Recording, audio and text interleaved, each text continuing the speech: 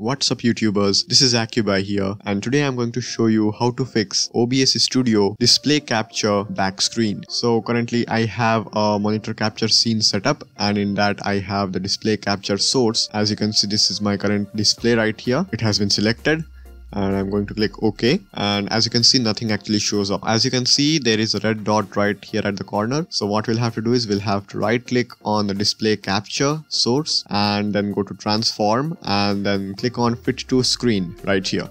Now as you can see that the red frame has been extended, but still the monitor capture or display capture is not showing up in the preview screen. So this happens because of OBS Studio actually running on a different graphics card than your monitor display. So to fix this, go to the start menu and then search for graphics settings.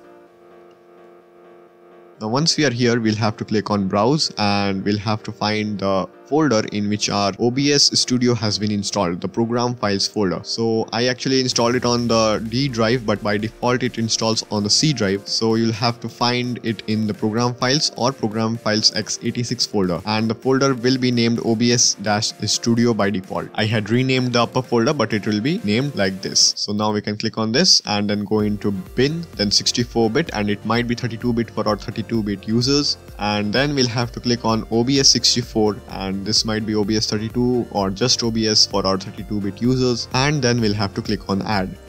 As you can see, it says specified app was already added because I have done this before, so it will show up something like this right here. Now we'll have to click on this, then we'll have to click on options.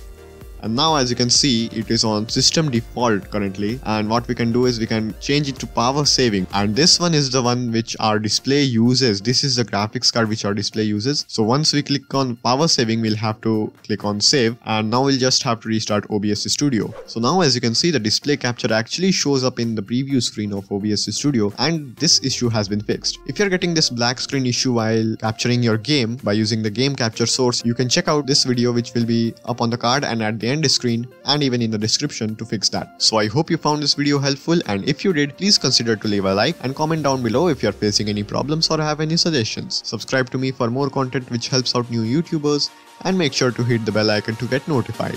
Thanks for watching and roll the outro.